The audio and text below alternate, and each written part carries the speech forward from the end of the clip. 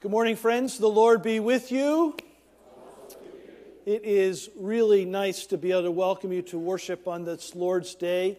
It is not only beautiful outside, but it has been beautiful inside as well this morning.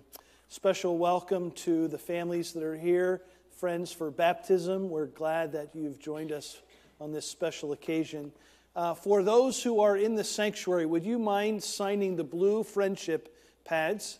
If we don't have an email or contact, please include that. And for those who are online, would you please be sure to sign the virtual friendship pad? We would love to know you are with us. I have, during the week, I get to visit with folks who aren't able to be here. And so the online worship is a lifeline for them. And I said that I would wave to them today. So I'm going to ask everybody to turn around, and right above the clock, that's the camera. Everybody wave, say hello to everybody that's out there. Wonderful. Beautiful. Thank you very much. In your bulletin, there are not only a lot of announcements, but there is also a prayer list. And let me encourage you to continue to use that as you pray for one another. If you'd continue to pray for Keith Bowser, and Lucy Interthal, and Tessa Conley, and all of the others who are listed there. And if you would add this morning Bob Mankey to your prayer list. His brother died this past week, so please keep him in your prayers. He's here this morning. Also, if you would remember that today is Vale's birthday. Hi, Vale. Happy birthday. We're glad you're here. And greet her, if you would, with some birthday greetings. A number of announcements that I'd like to highlight. First of all, this coming weekend, the junior highs will be going on retreat in Laurelville. It's always a wonderful weekend, so keep the kids and the advisors in your prayers. In the bulletin, you will see an insert for Amen to Action. You can register for that on the website, but the information is in the bulletin. Also, there is an announcement in the bulletin about making gingerbread houses for the Advent Outreach Program at the end of the month. The time has changed, so please read that so you can see if you can participate. Thanksgiving is not very far away, and the Lesnitz, Van and I and the kids, have over the past Thanksgivings once in a while had an international student or family come and join us for Thanksgiving through the mission organization called PRISM. That information is also in your bulletin. If you have room at your table or you want to have that experience, it's really wonderful to be able to host those international students in your home that way. There are a few deadline things that are coming up that I want to make sure you're aware of. At each door, there is one of these. There are a stack of these pamphlets or flyers. They are for the PAC that we sponsor. PAC 157 is doing a fundraiser for evergreens. Today is the last day, so you may want to pick that up if you want evergreens from them. And also, this week will be the last week for you to turn in book plates in honor or memory of for the Bibles and the hymnals that are in front of you. If you want to put a book plate in there with somebody's name on it, you can find those sheets at the doors as well when you head out. Finally, I wanted to remind us that today we are going to celebrate Reformation Day. Reformation Day is really tomorrow. It's October 31st, and it is a day in 1517 when Martin Luther, then a monk, priest, nailed 95 theses to the door of the Castle Church in Wittenberg, Germany, because of some of the things that he thought were wrong and wanted to help reform the church. Well, that was sort of a spark that ignited something called the Reformation. We're a part of that Reformation as Presbyterians. So we'll see some of that throughout the order of service today. You'll notice that the very first hymn we sing is a hymn that Martin Luther wrote. You also notice that the affirmation of faith today is from the Heidelberg Catechism, which is a Reformed document as well. And even the confession comes, for the call to confession, the assurance from the book of Ephesians that talks about that it is by grace alone that we are saved through faith in Jesus Christ. It has nothing to do with our works, that we have no part in it, but Christ is the righteous one. That was one of the cries of the Reformation as well. So we've filled our liturgy with those themes to remember that and celebrate that. Next Sunday, November 6th, we'll observe the Lord's Supper, and we will also celebrate All Saints' Day. We'll have screens up here with pictures of our members who have died this past year. We'll pray a prayer of thanksgiving, and as we come to the table, remember the promise that in the kingdom of God there is that great banquet when all the saints will be together again. And so it'll be it always is, a very special Sunday. Finally, I wanted to point out to you that there are some typos in the bulletin, and it's all on me. Because I was trying to be helpful, and this is not my skill set. So, in the call to confession that Natalie's going to read, in the middle of that, it says, the Spirit who is not at work. It should be now at work. And then in the affirmation of faith, in the first answer, about halfway down, when it says being include toward, it should be being inclined toward all evil. And then in the last sentence of the second answer, it should be than through faith, not that through faith. I just wanted to call your attention to my need for mercy and forgiveness. All right? Let's take a moment. Let's stand and greet those around you. Share the peace of Christ with one another.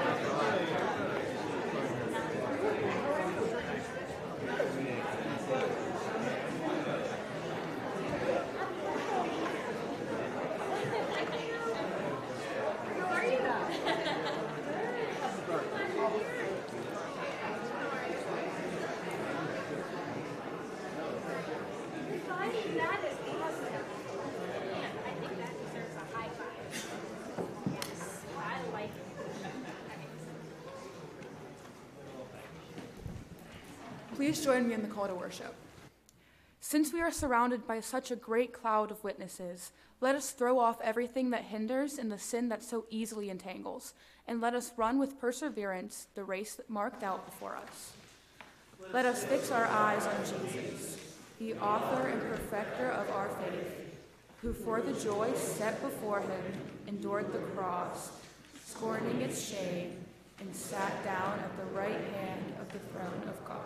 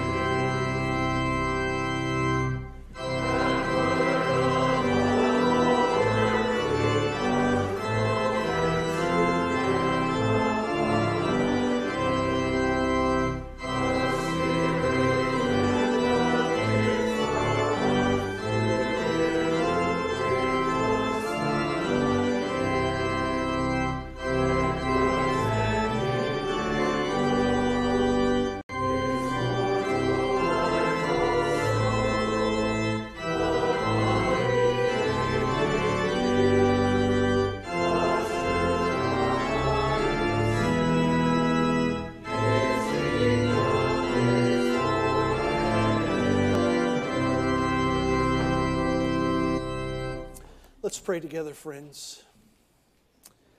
God of grace, thank you for the gift of salvation that we know in Jesus Christ, for his righteousness that becomes ours through faith. We are grateful for the gift of the church, the body of Christ, across denominations and through the ages, that we are one in spirit, one in the Lord. As we bring our offerings of thanksgiving and praise to you, because you are worthy of our praise. You are faithful to be present with us each and every day. Your mercy and love know no boundaries, and you have given us the greatest gift of all in your Son, our Savior. And as we bring these offerings, God, may you be honored today. May you be glorified not only in our singing and through our praying, but in the attitudes of our hearts and our minds. And as we lift them to you, may you come to us again right where we are, each one of us in a different place, and meet us there. Remind us of your truth in Christ, of your grace that we know in Jesus. Humble our hearts and renew our faith that we might know your love each and every day. We pray in Jesus' name. Amen. You may be seated. So it is our joy this morning to celebrate the sacrament of baptism in just a moment. For the kids, let me remind you, after the baptism, when I walk Delaney around, you can meet Mrs. Hervey and Mrs. Jans up here at the door to go to Young Child in Worship while everyone else sings the hymn. So I just wanted to remind us about the sacrament of baptism and what it is and what it is not. It is not a social rite. It is not just a cultural moray or practice. It is a sacrament. And that means it is an instrument of God's grace. It is a practice of remembering Jesus in our lives, and that God has provided Christ to be Savior. And we are connected to Christ through God's grace by faith. So we bring Delaney this morning as this young child, not based on who she is or what she's done, because she hasn't done anything to deserve God's love, right? She hasn't loved him. She doesn't even know how to do that. But we are reminded that God first loves us, and then we are to respond in love. What it isn't a means of salvation. This doesn't save Delaney. Any practice, discipline doesn't save anybody. It's Jesus who saves us. And so we pray for her today that she will grow up and learn who Christ is, and then come to that place of faith to make a profession and to confirm the baptism that we practice today. So that's what baptism is. And I want to remind us all that there is one baptism. And while we celebrate on Delaney's behalf today, it's the same baptism that her parents were baptized in, that you and I were baptized in. We are one in Christ through this baptism. So I'm going to invite Alicia and Brian to come up, and your friends, and bring Delaney with you. And Katie, come on down.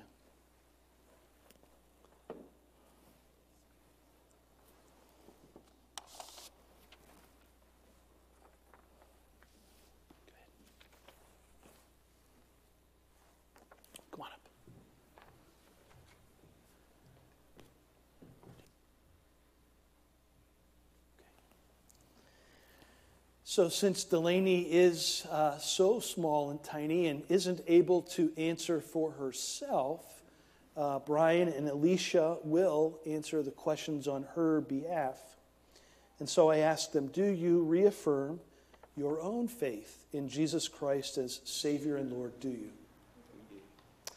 And do you claim God's covenant promises on your child's behalf? And do you look in faith to the Lord Jesus Christ for her salvation, as you do for your own, do you?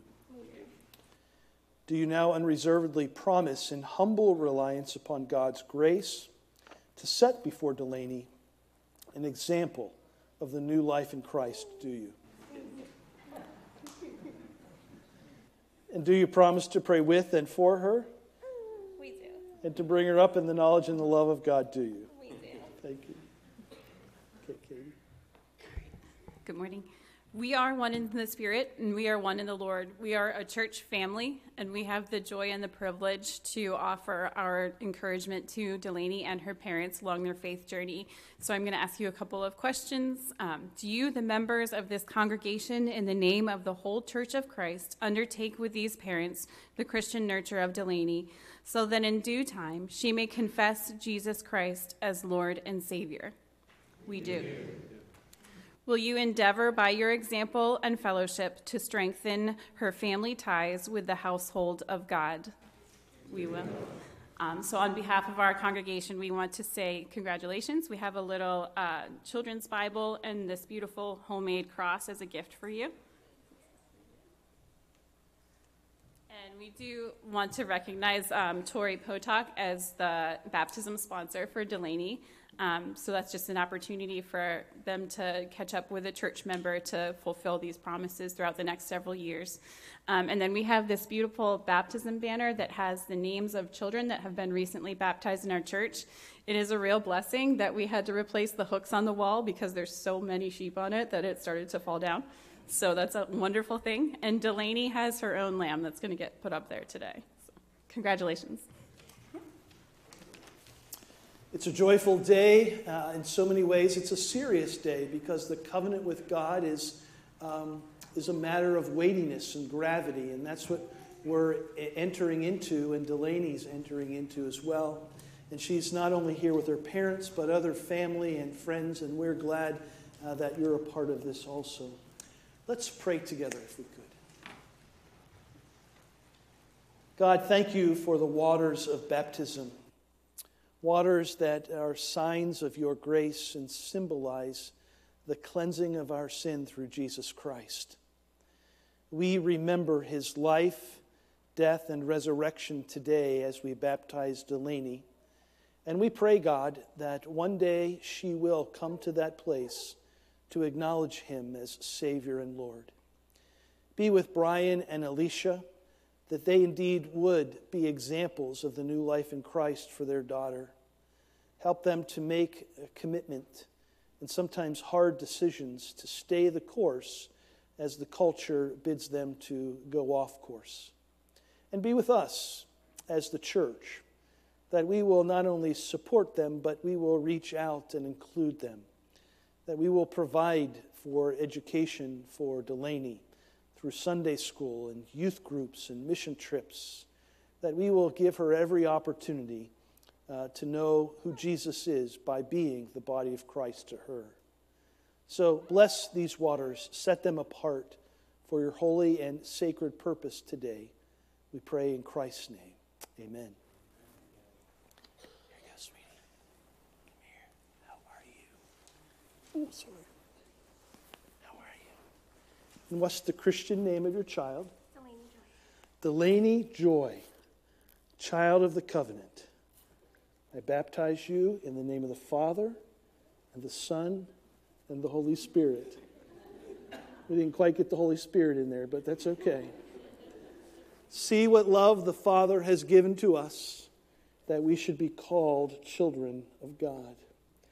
I'm going to have the joy of walking Delaney around to introduce her to you, and you can sing the hymn and remain seated, and the children can meet Mrs. Hervey and Mrs. Jans up at the front door.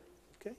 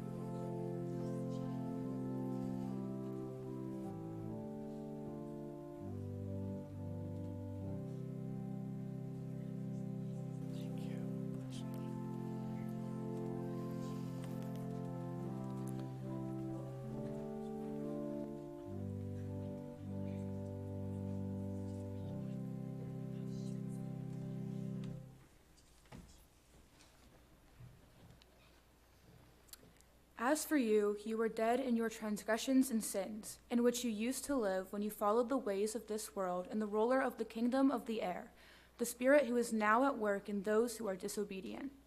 All of us also lived among them at one time, gratifying the cravings of our sinful nature and following its desires and thoughts.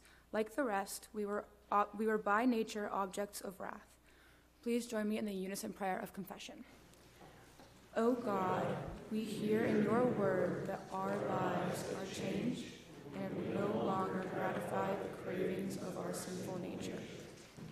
We confess that we still struggle with that old nature towards sin. Like Paul, we wrestle with doing things we don't want to, or at least we should not do. We also don't do the very things we know we should do. Forgive us that we have not totally surrendered our old life.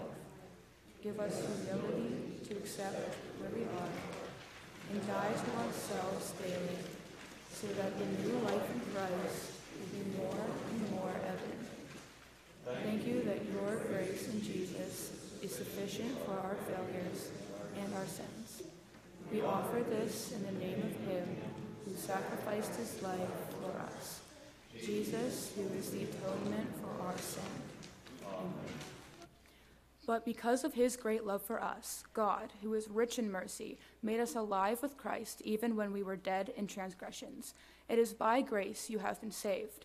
And God raised us up with Christ and seated us with him in the heavenly realms in Jesus Christ, in order that in the coming ages he might show us the incomparable riches of his grace, expressed in his kindness to us in Jesus Christ. Friends, believe and receive the good news of the gospel.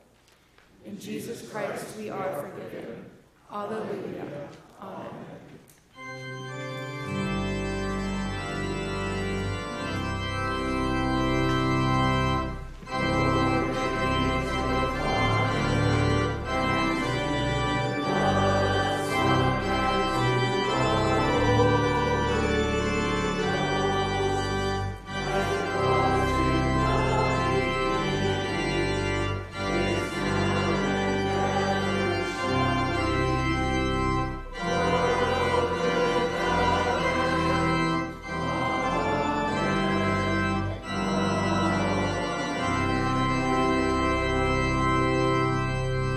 You may be seated. We had a wonderful conversation this morning in Inquirer's class about tithes and offerings. What are they? What does it mean? How much do you give? Where does it go? All of those things. And sometimes we take for granted to understand that this is simply a reminder that everything that we have, all that we are, belongs to God and is a gift from him. And while certainly we have worked hard at earning things, it is still the grace of God that has given us the ability to work hard. God is the great provider. Our giving of tithes and offerings is simply our act of worship, of saying thank you. And out of gratitude, we return what is already his to be used through the church to celebrate Christ's love and grace for us. And so as we give our tithes and offerings, may they represent not just our financial resource, but the giving of our lives each and every day to the glory of God. Let's pray together. Thank you, God, for how much you have provided for us. It has all come from your benevolent hand. Each breath we take is a breath that you breathe for us and into us. Each day we awaken, you have given us a day to rejoice and be glad in. Even to be here in the midst of the church, the body of Christ. What a joy to know the fellowship that we have in Jesus' name. So may these resources that we return to you and are yours be used for your glory. May we offer them with joy and out of gratitude. We pray in Christ's name. Amen.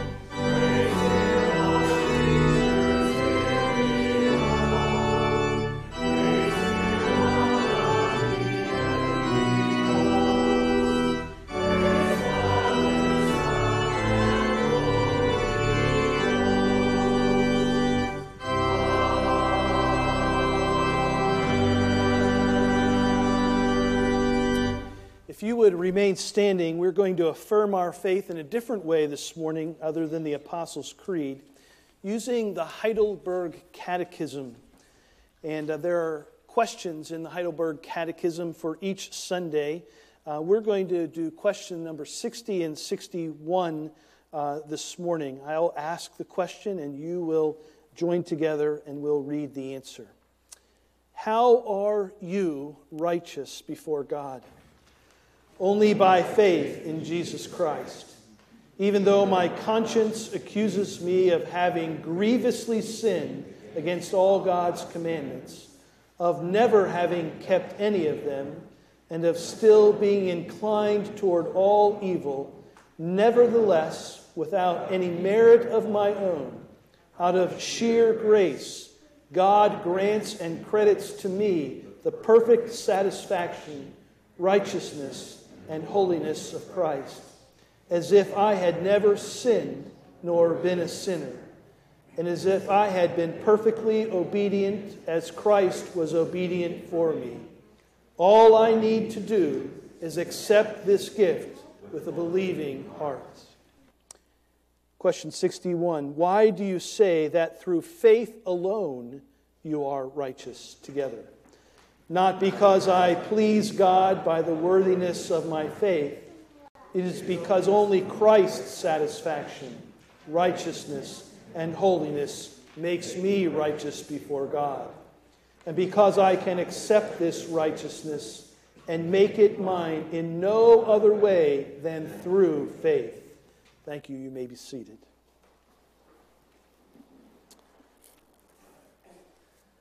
So in your bulletin, there is a prayer list, and I would invite you to find that and pull it out this morning. It's on a white sheet, and it can be unfolded, and there are several names, people you know and people you don't know, but that God knows in their circumstances. Let's bow our heads together and come before God in prayer. Father of mercies, thank you for the greatest gift of all that we know in Jesus Christ, your Son, our Lord and Savior. For your grace that is sufficient for our every need, for your grace that calls us to faith in Christ, for your grace that supplies strength and joy in the times that are dark and difficult, for your grace that includes even infants in your covenant family. Thank you, God, that we know that grace fully in Jesus. And there is nothing that we bring to our salvation other than a willingness to know you and be loved by you. Thank you, God, for the Dorner family, for Alicia and Brian and their desire to raise Delaney in the faith. Surround them with love and support that they might teach her the truth and help her to know that Christ alone is her means of salvation in knowing you. Thank you for the body of Christ, the church, the family of God, whom you have called and set apart to be distinctly different than the world around us, to be a light in the darkness, to proclaim the hope for all nations that Jesus is Lord. In these days ahead, when people celebrate darkness or fear and desire to be frightened or frighten others, help us instead to live by faith and not out of fear. Keep our children safe as they walk the neighborhoods in this next day or two. Equip them, O God, with your truth to know they are loved and one of the beloved. I pray for our schools and ask that you would be with teachers and administrators, bus drivers and aides, and all of those who are in that environment where students desire to learn. May there be safety and security. May there be a desire to come together instead of divide among our culture. And be with our children, the students in the classroom. Give them minds to learn and hearts that want to grow in the truth. And help us not to follow the desires of our own hearts, O God, but submit to the revelation you have given to us in Scripture of who we are and whose we are. We know that there are many among us who are hurting, some of whom are on this prayer list before us. We take just a brief moment of silence, God, and we pray for these friends we know or don't know, and others who are not listed, but yet need to know your presence and peace. Hear our prayers.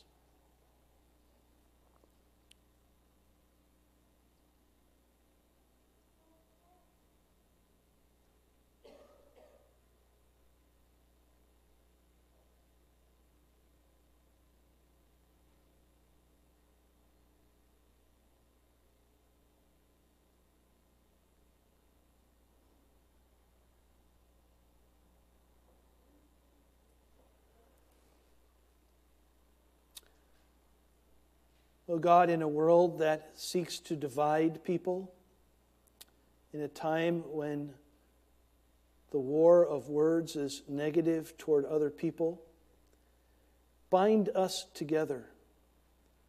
Keep us positive, that we might be instruments of faith, hope, joy, and love. And hear us now as we join our voices together and pray the prayer that Jesus taught us. Our Father, who art in heaven, hallowed be thy name. Thy kingdom come, thy will be done on earth as it is in heaven. Give us this day our daily bread, and forgive us our debts as we forgive our debtors. And lead us not into temptation, but deliver us from evil. For thine is the kingdom, and the power, and the glory forever. Amen.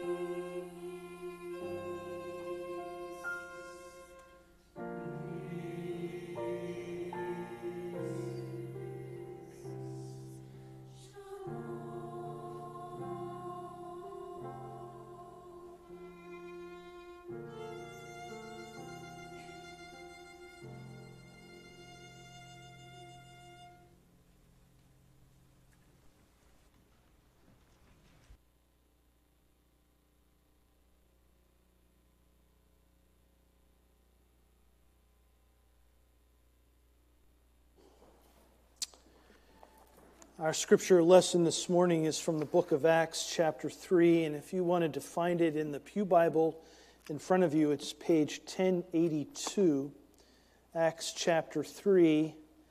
I didn't hear a big gasp that we moved on from Acts chapter 2.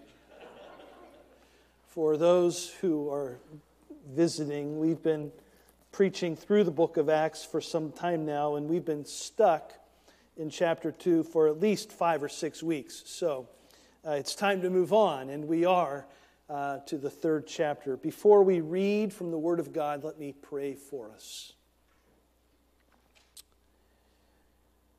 God, you have made your will known to us and revealed to us what is true, right, and good, where peace comes from, what will still our soul.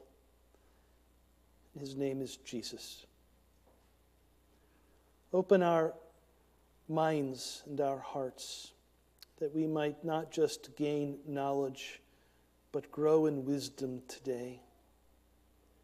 That we would hear your word, find comfort and conviction in it, continuing to be changed and transformed, to be your people, the light of the world. We pray in the name of Jesus. Amen. So the Word of God from Acts chapter 3. Now Peter and John were going up to the temple at the hour of prayer, the 9th hour. And a man lame from birth was being carried, whom they laid daily at the gate of the temple that is called the Beautiful Gate, to ask alms of those entering the temple.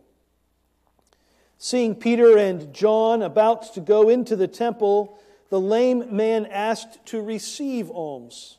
And Peter directed his gaze at him, as did John, and said, "Look at us." And the man fixed his attention on them, expecting to receive something from them. But Peter said, "I have no silver and gold, but what I do have I give to you. In the name of Jesus Christ of Nazareth, rise up and walk." Peter took him by the right hand and raised him up, and immediately the man's feet and ankles were made strong. And leaping up, he stood and began to walk, and entered the temple with them, walking and leaping and praising God. And all the people saw him walking and praising God, and recognized him as the one who sat at the beautiful gate of the temple, asking for alms.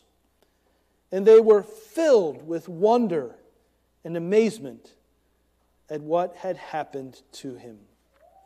This is the word of the Lord. Thanks be to God. So all week I have been singing this song in my head. Peter and John went to pray, but before I sing the rest of it, I have to ask, because the first 7, 8, 9 people I saw in church this morning and asked, "Do you know this song?" They said, "No." How many people know when Peter and John went to pray? Diana, are you the only? James does. Oh my gosh, where's our Christian education going? Anyway, so here's the song. It's a Sunday school song, for heaven's sakes. Peter and John went to pray. They met a lame man on the way. He asked for alms and held out his palms, and this is what Peter did say. "Silver and gold have I none, but such I have I give thee. In the name of Jesus Christ of Nazareth, rise up and walk." He went walking and leaping and praising God, walking and leaping and praising God. In the name of Jesus Christ of Nazareth, rise up and walk. Man, we need to do better. So, that's the text for today. This is an important text, and we have, in chapter 2, read over several times that there were signs and wonders being done. This is a sign and a wonder. A lame man who was carried every day to the temple gate because he was lame from birth and asked for alms. That's who this is about, right? Somebody had to carry him there every day. And why did they carry him? Well, because it was the only way for him to make a living or provide for food or any of the necessities. Asking for alms was one of those good things, allowable things, encouraged practices by those who were not able to provide for themselves. Please do not see this as begging. In fact, alms giving alms to the poor or the needy, was looked highly upon by others. It wasn't a sad situation. It was a necessary and required interaction between those who had none and those who had some they could offer. So this lame man went and asked for alms every day at the temple gate. Peter and John are going to the temple to pray. And it's important to realize that because even after their conversion to Christianity, if we can call it that, even after God revealed to them through the Spirit who Jesus is, they didn't stop practicing their faith. In fact, they continued to go to the temple to pray, but now they were praying probably differently. Because now they know that the God whom they were praying to is the God of Jesus. And Jesus is a part of that God. And so Peter and John go to the temple to pray, and the man is there, and he asks for alms, and it says they look at him. And then Peter says, "Look at us." And the expectation of the lame man was, they're going to give me alms. They're going to provide money for me that I need. And so his gaze was focused on them. Hear the words of Peter. I have no silver and gold, but what I do have, I give to you. In the name of Jesus Christ of Nazareth, rise up and walk. I want us to appreciate the gravity of what's going on here. Last week we talked about the fact that people had to, or wanted to, sell their possessions in order to give money to those who didn't have money. Peter and John had no money to give. But that doesn't mean they didn't have something to give. What I do have, I give to you. In the name of Jesus Christ, in the power of Jesus Christ of Nazareth, rise up and walk. What a gift. What a gift. This man had no idea what that day was going to hold for him. I'm not sure Peter and John had any idea what that day was going to hold for them. And friends, we are right as the church to help people financially and materially, to take care of physical needs and real needs. It is the right thing to do. But let me suggest to you that we as the church have something more to give people than just physical and material needs being met. There is no one else who can provide what God has called us together to provide for the world. There are plenty good charities who do good work of financial assistance. But the church, we as believers, Peter and John as disciples, have so much more to give than just a financial gift. We have the name of Jesus to offer them. Do you see? That meets their very real, spiritual, eternal need. So much more than a temporary financial gift could. We continue to give those. They're important. They're necessary. That's obedient and right. But too often we have, as the church, have fallen short of giving what only we have to give. And that is the hope that we know in Jesus. Think about that and let it sink in. We have sort of had a little cowardice in the church of being unwilling to share that most precious of gifts with people because we don't want to offend them and we don't want to be offensive. But the name of Jesus might offend people. But it's the only way to salvation. So we want to do it in a winsome and kind and humble way. But friends, we have been tasked and given the role as God's people, the holy nation, the royal priesthood, to share Christ with others. That is a challenge for us in our day. But if we don't do it, no one else will.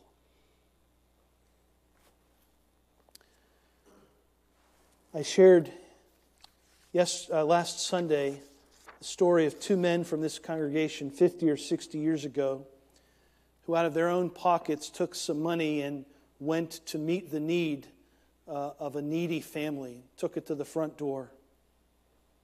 And it was received well and humbly. I had the privilege of being in touch with the adult children of one of those men recently, in the last few weeks. Exchanged messages back and forth, and one of those adult children wrote this to me. He said, the children on this text, I think they're all retired now, were given a gift no money can buy. Daily examples of New Testament gospel servant living from both parents. You know, Dirk, how grateful we are. A gift that no money can buy. I don't know about you if you're a parent or grandparent, but that is the gift that I desire for my children and anybody that comes after me. Surely I want to help supply their material, financial needs. Surely I want them to be well educated and succeed in life. But far beyond and much greater than that is that they know and understand this gift of Jesus. Because that's what lasts forever. And not just for my biological children and family, but for this extended Christian family. That every one of these we baptize. We're not just going through some ritual that's cute, because she's beautiful. But that we really actually mean and follow through. That what we want for Delaney and all of those other lambs on that banner, and everyone that's not even on that banner, our neighbors and people we love, is that they know Jesus. Do you have that to give to someone is the bottom line. Because you have to have it in order to give it. You have to have it in order to give it. But if you have it, don't hold back. Don't hold back. Give what is most important. But the real trigger to me in this is this verse. The man was always taken to the gate of the temple. From birth he was lame. He was taken to the gate. Listen to this. After the healing, It says, and leaping up, he stood and began to walk and entered the temple with them. You get that? Entered the temple with them. He had not been in the temple ever in his life. He had not been able to practice being in the presence of God. He was always at the gate. But they gave him what they had, Jesus. And in that healing, he had the privilege and the joy, not just of walking and leaping, but praising God. And so I think of how many people aren't here and for one reason or another have been left at the door or feel they can't enter. And you and I have a great privilege of sharing what God has given to us in the grace of Christ with those others so that they can have that joy of knowing the Father's love for them and of entering into the house of God, into the people of God, leaping, walking, and praising God. I don't know about you, but I'll tell you what. It would be a horrible sentence for me not to be able to enter the door and praise God with you all every Sunday. And whether people know it or not, they're missing out. And they don't have that intimacy, that relationship, that joy of knowing the deep, deep love of the Father. You and I, like Peter and John, has something to give. It's not just financial. It's not just material. It's not creating a successful path for your child, going to the best school and getting a high-paying job. It's fine. It's fine. It's good. Do they know Jesus? Have you shared Jesus with them? In the name of Jesus Christ of Nazareth, they can rise up and walk and leap and praise God. Know the deep, deep love of the Father. Let's pray together.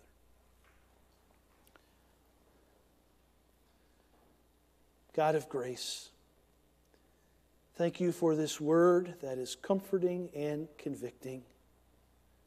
May we, as your people, a royal priesthood, share with others, our family, our friends, our colleagues, the news of salvation that is in Jesus, the power that is in the name of Jesus to heal, restore, forgive, reconcile, and give new life to. That is our privilege. Let us give to others what we have because you've given it to us. We pray in Jesus' name. Amen. Let's stand and sing our final hymn together.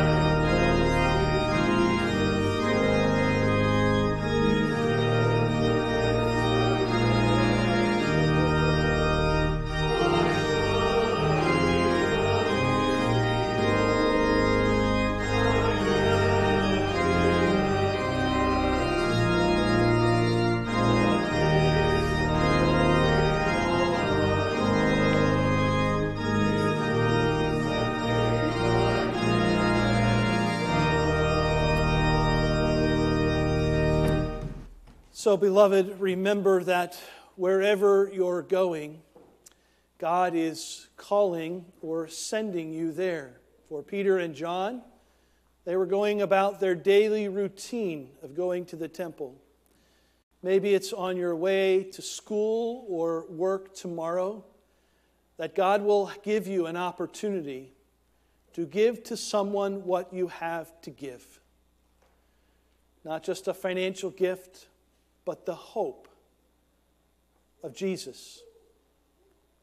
The reality that there is a Father in heaven who loves that person.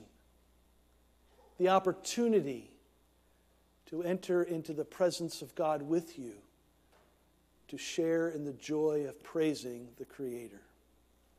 Wherever you're going, God's sending you there. He wants to do something in you, through you, in that very place.